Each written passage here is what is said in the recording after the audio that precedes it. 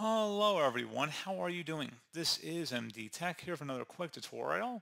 In today's tutorial, I'm going to show you guys how to move or change the location of the OneDrive folder on your Windows computer. So this should hopefully be a pretty straightforward process here, guys. And without further ado, let's go ahead and jump right into it.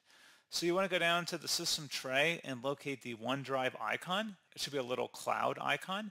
If you don't see it down here, you may have to click the little up arrow to show hidden icons. And you want to left click on it. Select the gear icon at the top right that says Help in Settings, and then select Settings. Select where it says Unlink this PC, and then select Unlink Account.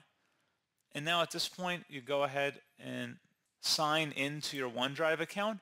Once you've signed in, there'll be an option to browse, and you can browse for a folder that you want to save your OneDrive files and folders to.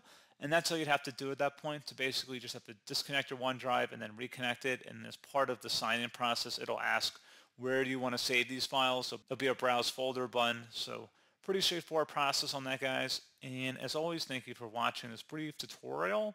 I do hope I was able to help you out, and I do look forward to catching you all in the next tutorial. Goodbye.